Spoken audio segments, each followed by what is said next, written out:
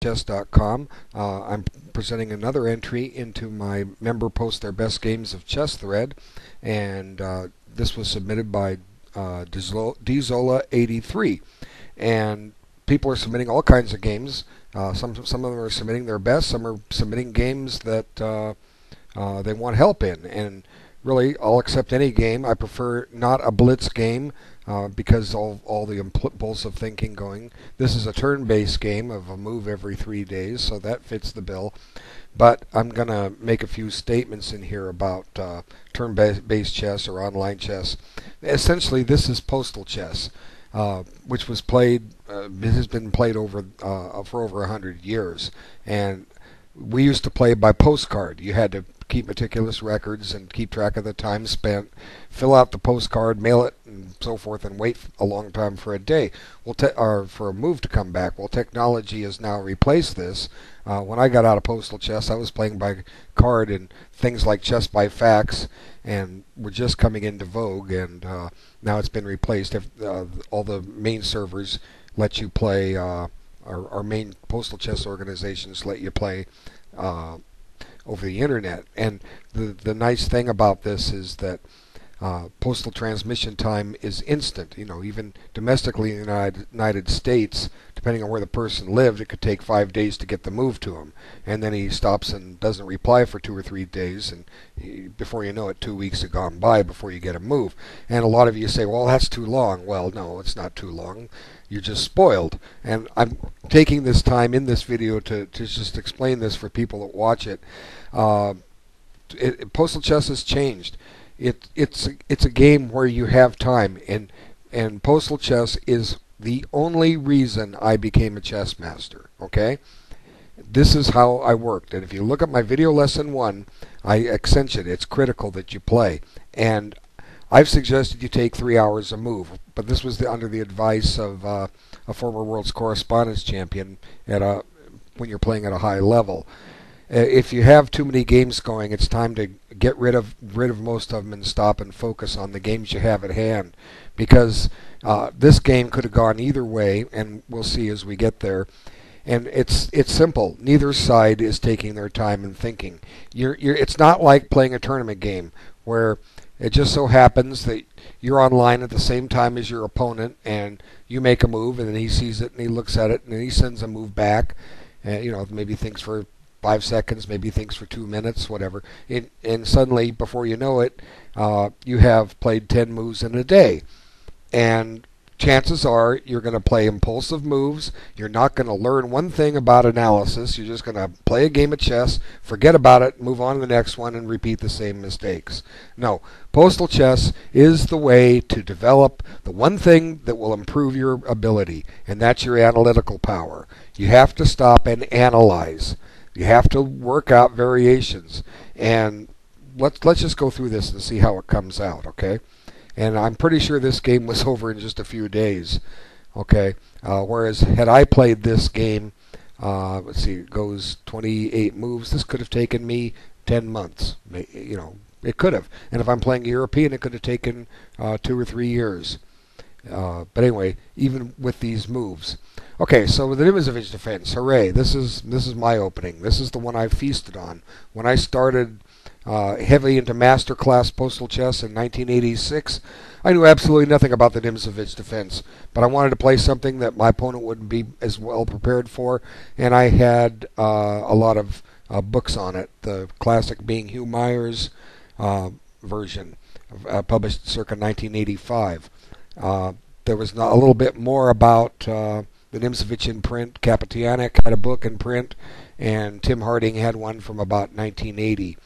I still have both those copies, including the original 1986 one or 85 one. It's for sale. I'm not ready to sell it yet. Make me an offer. I'm going to hold out for a good price on it because these things are hard to come by. I had the 93 edition, which I've already sold, and I have the current one, the most current one, 1995, which is not for sale. It's my copy, and there will not be another one issued by Hugh Myers because he passed away. I don't know. There's another book advocating knight c6 as black against any first move that has some work on the nimzowitch. I have not seen it. That's in print. If you want a book on the nimzowitch, you can find that. But try to get your hands, if you're serious about this opening, to get your hands on the Hugh Myers version from 1995. I do not know where you can get a copy. Okay, but I have the 1986 one. I still have a copy of it. Anyway, let's move on. So now I have a video series about the nimzowitch defense. It's in the video lessons. I'm sorry, yeah, the video lessons forums. There's a whole bunch of videos, and I cover a number of lines, the main lines, because this is the same line I use, D5. White's main moves, and they're covered, are either E5 or knight C3, and discussion of those is beyond the scope of this particular video, but there's stuff on it in my excuse me, in that thread. There's a number of videos. Okay, and this one is covered too. And to me, this is one of the easiest ones to meet. Black just gets a very free game as long as he's careful. Okay, so, and all the sidelines, they're pretty much covered in those videos. I do give one move I normally play is E5. This is my move of preference. But I have experimented with the move that Black plays, and I can't get anyone to go into the line. And I've covered the whole line. I'll just show you a little bit of it, and it comes up right here. There is a interesting sacrifice that Black can play, and I've not been able to get anyone to go into it. So I have not yet tested it myself. Black missed an opportunity. The idea is bishop takes. You give up the queen. Okay, both sides are giving up their queen. And I think it's critical, if I recall, to go to D8. And there's a lot of analysis on this in one video. It covers the main lines, and I did not cover all of the analysis that's in Hugh Myers' book. There's a lot of tricky stuff. Both sides can go wrong in a hurry in this variation. And it's something I've been wanting to test, and I've been unable to do it. Eventually, Black is going to win that knight on A8. He'll give it up for a pawn or something, but the position is basically considered unclear, and in effect needs testing. And that's if White plays it correctly. So there's a lot of poison in this, but there's a video on it if you want to explore it more. Okay, so let's go back. What Black does is play Queen H5, and I stopped and looked up in Myers' book, and this is just a sideline. There's not much analysis on it all, and going into it is pretty much beyond the scope of this video. And because you don't want to just have variation after variation after variation demonstrated for you. You're not going to learn. Suffice it to say that in a lot of these variations where the queen is coming out to D5, in some of them it's not good to go to H5. And which positions are those? Well, it's beyond the scope of this video. We'll be here all day. But apparently this is one that Black can get away with and play it. Okay, so we're pretty much leaving opening theory right about here, and we get this move. Now, this has a threat on C7. I believe Black now makes a mistake. What Black needs to deal with the weakness on C7, and what he plays is Rook C8. But thematic in this type of position, and I guess it would have to require some analysis, is simply to castle. Now, it's very thematic that Black castles queenside in this particular exchange variation, the nimzowitch. He's going to castle queenside quite a bit. What happens from here? Well, there's a lot of possibilities. Again, they could go beyond the scope of this video, but this is now where I teach you how to more examples of how to analyze. You consider castling as a candidate move. Now you start looking for, well, what can White do that'll mess me up? So you might consider candidate move. Oh, there it goes. Come back here. Thank you. Okay, H3. That's a possible candidate move. What else is a candidate move here? Knight E5. Okay, those have points to them. Another candidate move might be bishop B5. Maybe White wants to double up those pawns. Well, one drawback with bishop B5 is maybe Black will just double up White's pawns. Okay, he could do that. If h3, this kind of puts the question to this bishop, what's it going to do? If it comes back, you have to start analyzing moves like knight e5, attacking the queen, and putting a threat on f7. Okay, so maybe castling is not good. Maybe, but then again, maybe this whole thing, this refutes the queen to h5 idea. The queen might have been better to go to a5 or to have gone into the sacrificial line I showed in the beginning. So let's just examine this for a moment. I can't promise we're going to find the best line because, as I've said, I don't sit and prepare every single possibility. Most of your authors and chess coaches want to be exhaustive and show everything perfectly. They're wasting your time. You're wasting your time watching them or listening to them or reading their books because you have to learn to discover things on your own. And this is how we do it. Now, the question is to the bishop. What do we do with it? Okay? Where do we put it? Candidate moves. Bishop f5. Well, we might run into g5, g4. Okay? Maybe we're going to put it on e6 to protect this f7 square that could be loose. But in any case, wherever we move it, there's going to be a discovery coming up. So let's just put it on e6 for the fun of it. Now, white can't get away with d5, but look what he can do. Knight e5. Okay? Now, where does the black queen go? That's a good question. Where does it go? It's got two squares, it seems to me, h4 and f5. Let's go to f5. Okay. Now we're on the bishop, so the bishop's got to be dealt with. Let's put it back on h2, just as a sample line. It could go to g3. It could back up on the same diagonal, but let's put it there. Now, black might have.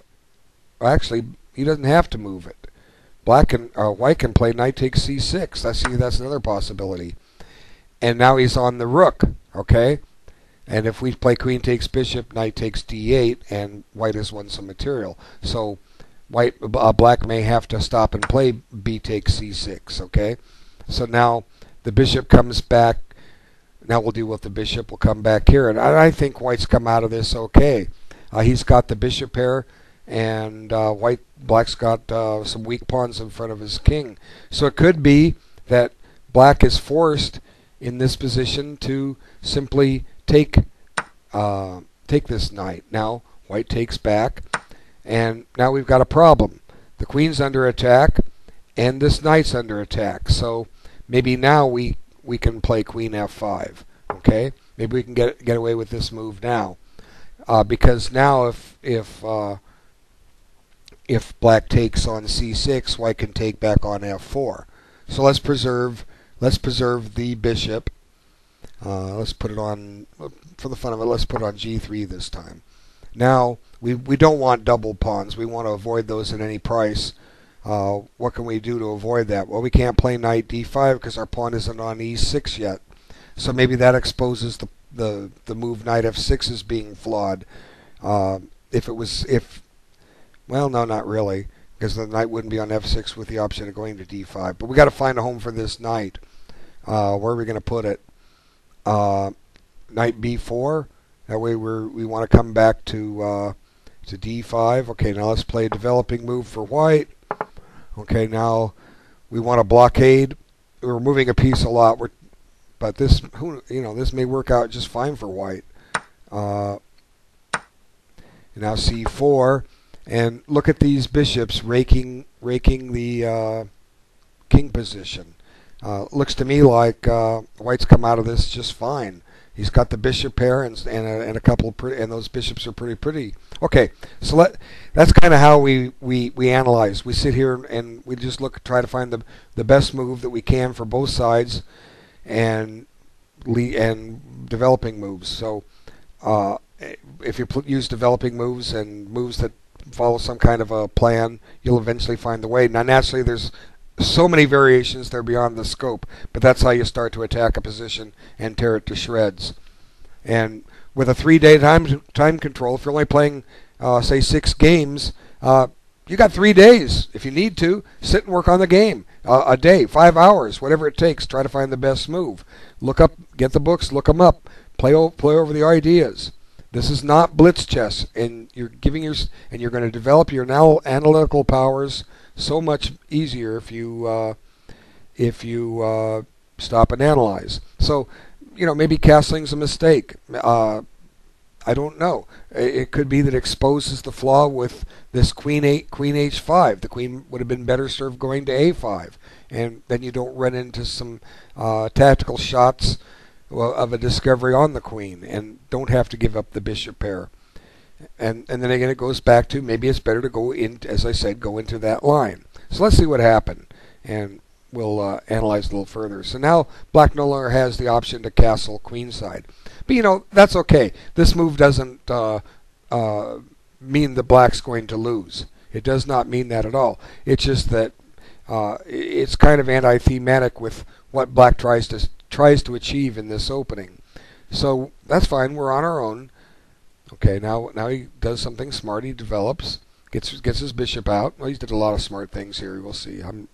Queen d2, and now bishop d6. This is good. It frees the rook from having to defend that pawn on c7, and white now decides that he wants to castle queenside. And once again, this is one of those positions black will probably want to castle kingside, and it's one of those positions that white would want to launch a pawn storm against the black king. But I forgot something. Let me back up. Something I was thinking of is, oops, I didn't want to back up that far. What if white plays h3 right now? Okay, what if? And the idea is to combine with some of these other ideas that we looked at. And this is often how I approach something. I try to get the same line but with a different move, save a tempo. In other words, instead of white doing what he did, try this. Where does black put the bishop? I was putting it on e6, right? Then we run into this discovery again. Now we didn't castle, so the knight is no longer going to be attacking a rook. So there's a little difference. Okay, now we can come attack this, and then knight takes doesn't work because we just take the bishop. So let's save the bishop, put it on h2 this time just for the fun of it. Now black's able to play knight takes here, okay, so that white can't double the pawns. And how does white want to retake? With the pawn or with the bishop? Analyzing both is beyond the scope of this. I'm just trying to make a point. Let's tempo. Let's gain a tempo on the knight. No, you can't do. Yeah, you can do that. Now, knight d7. Now this pawn's loose. Queen d4. It's getting interesting. c5. Now we can play queen e3.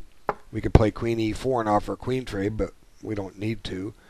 What's happening here? Black needs to finish his development. Okay, since he's put the bishop on e6, he's committed to that. Let's castle queenside, because that's often what white does. Wait, it's black's move. g6, castle queenside. Now we have another threat on the pawn. Okay, so this time we're going to stop and hold on to it. And now black castles, and oh, this move may be a problem. It could have been sitting there for a couple moves too. Where are you going to put the queen? Well, you're not. So back to the drawing board.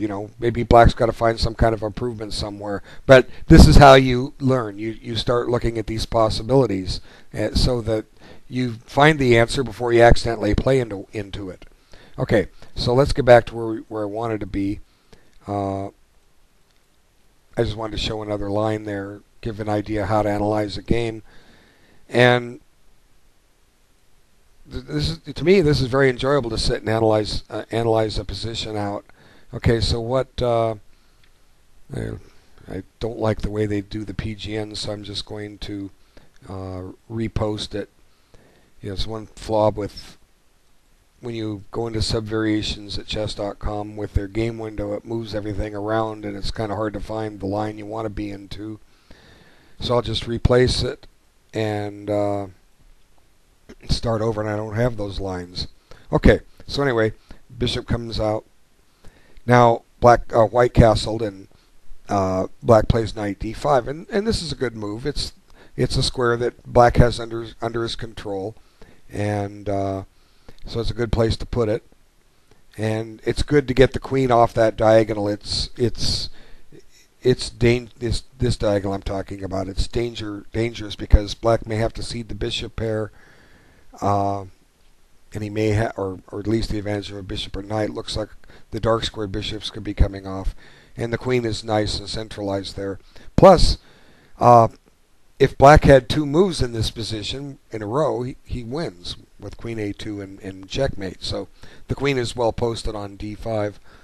Okay, so black or white takes on d6. Now black could play a Zwischenzug here. He could.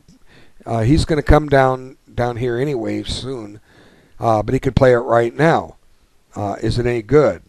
You know, this queen could come out to f4, so that the king has a flight square.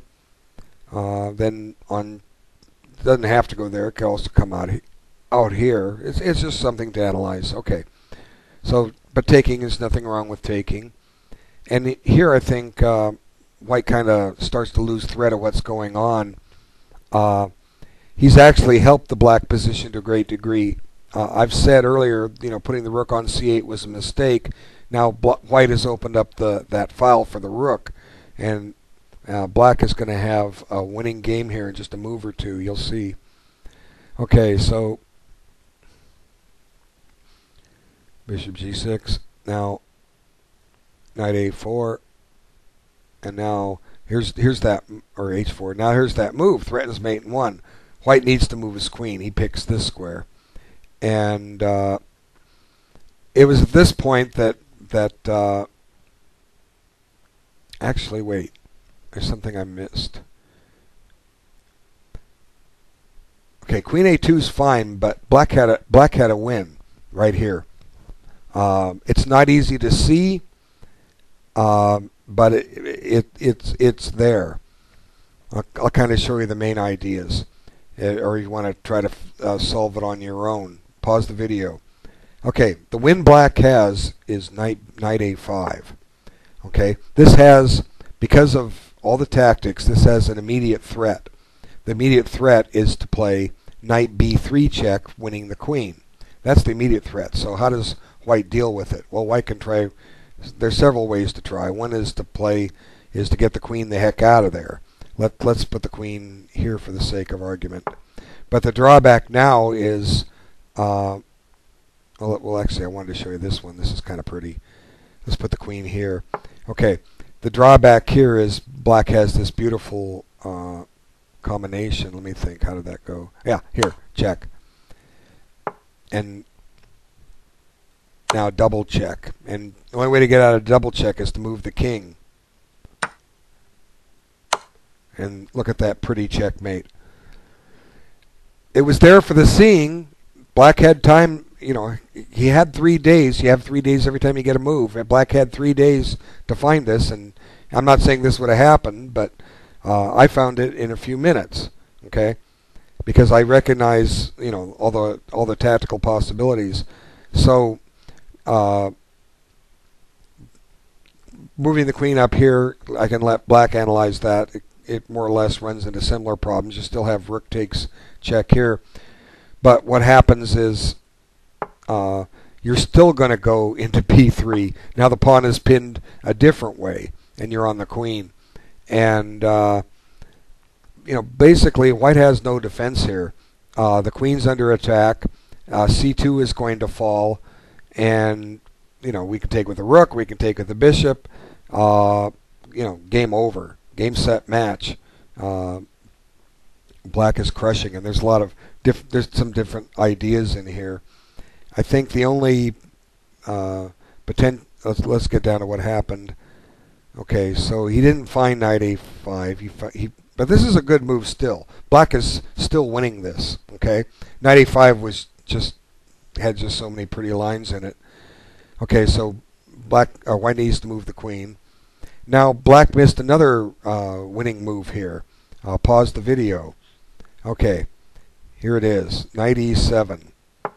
This guards the rook and attacks the queen and increases the pressure on c2.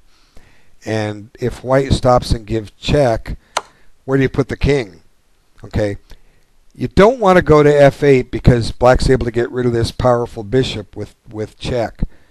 You simply slide the king over to d8. He's safe as can be right there on d8. White has nothing. The queen has to move, and c2 is going to fall. You know, well, you got a spy check, but that doesn't lead to anything. Just b6, and you know, white's in trouble.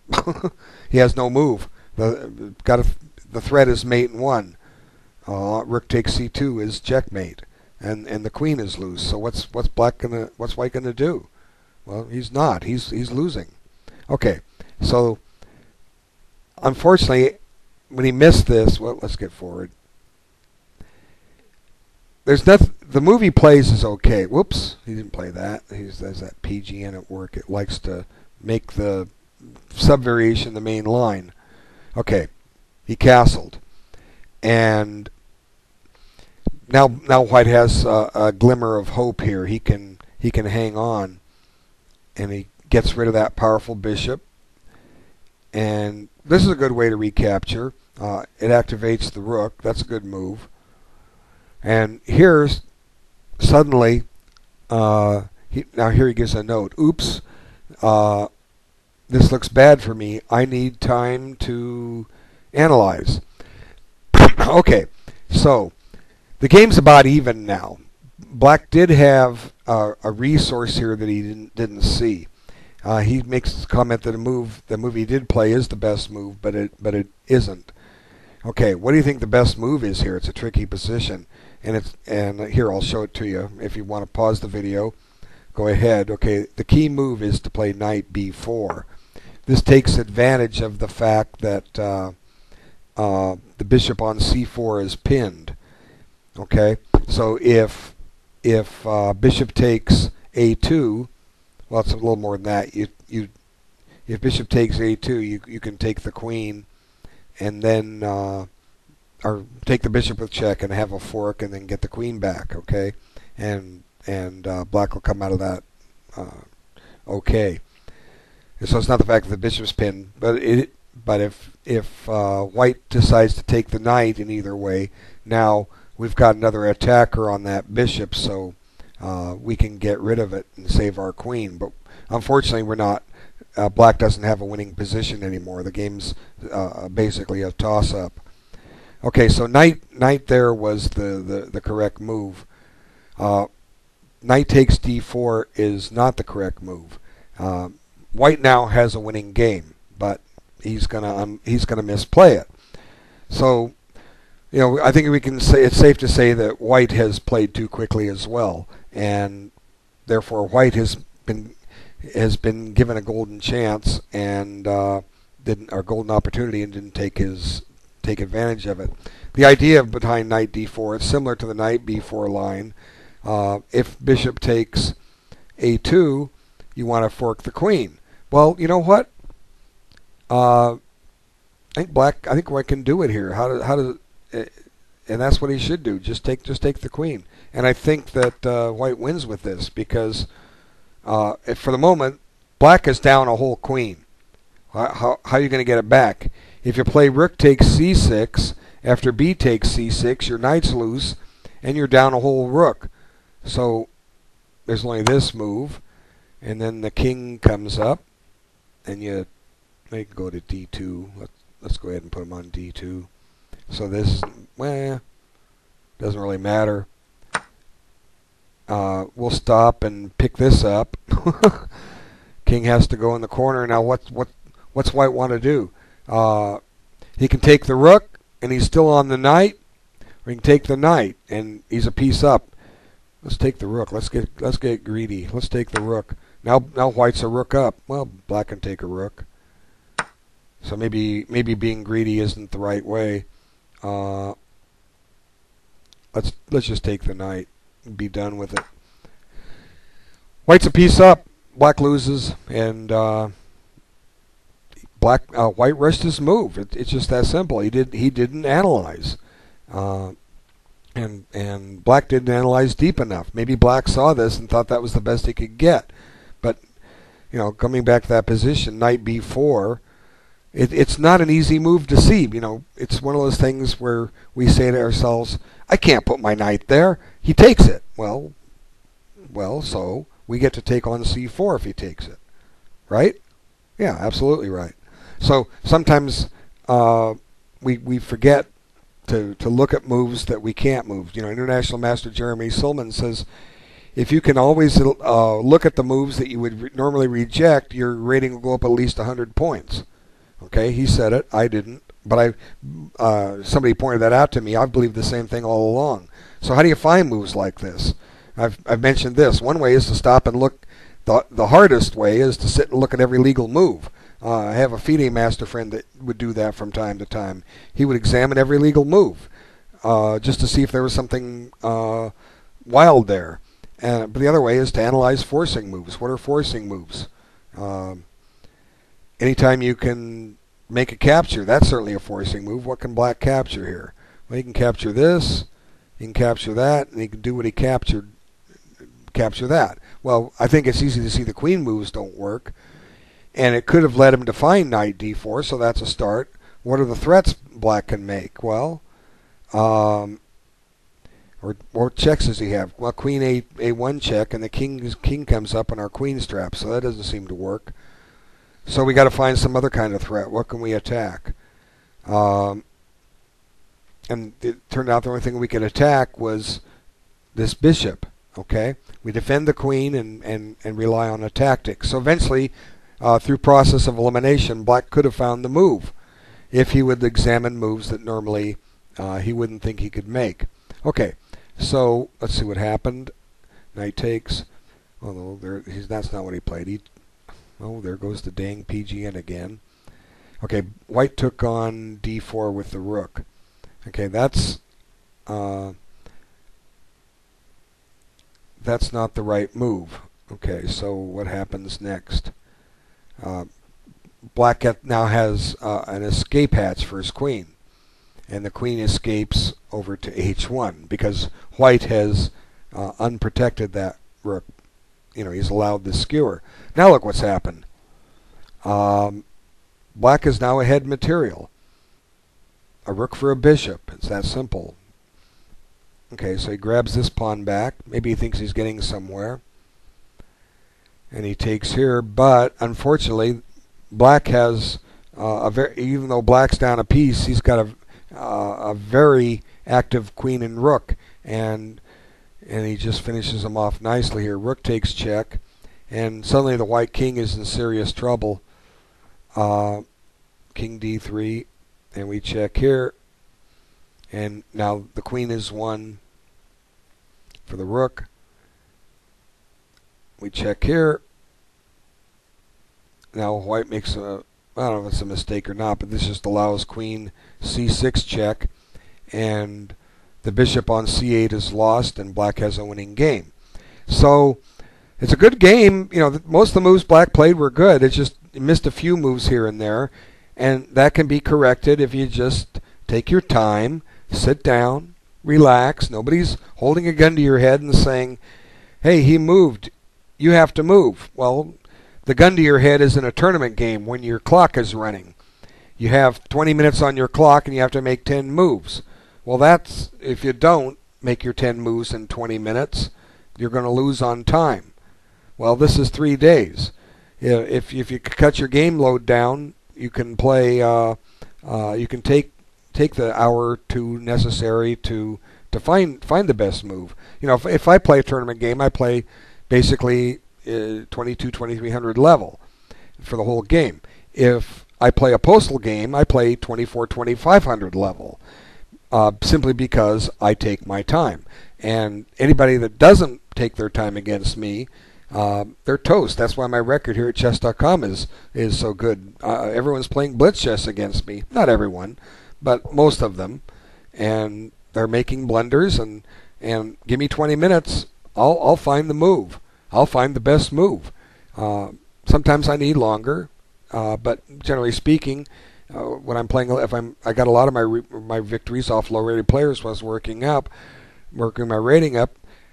They'd play a reasonable game for a while, and all of a sudden they'd violate some kind of opening principle or middle game principle or ending motive, and I'd look at that and say, well, there's got to be a win here. Let's work it out. And I'd run through some lines, analyze just like I've been showing you how to analyze here, and I would prove to my satisfaction beyond a reasonable doubt that line won. And I'd make a record of my notes, play the move, and wait for his reply. And a few moves later, he would either lose based on the variations I had already seen, or he'd find a new way to lose. Okay? So that concludes this game. I hope it's very helpful. It's not meant to be critical. I was once very weak at chess myself. I'm not saying you're weak or any of you are weak. I was just weaker than I was now, and I had to learn. And the whole purpose of my course is I've picked out what worked and what didn't. And don't waste time on the things that don't work or take forever. Focus on learning to analyze, and online chess will do that for you. But you have to make the commitment, okay? You want to get better. Oh, there it goes again. It's back. You want to get better, you work, and you analyze. And I guarantee that you'll not only enjoy the game, you're going to win more if you analyze. Because the mistakes, they're all making them. You can see them. How many did White make here? Okay. Thanks so much for your time. I'll get this uploaded and get ready to make the next one. Take care.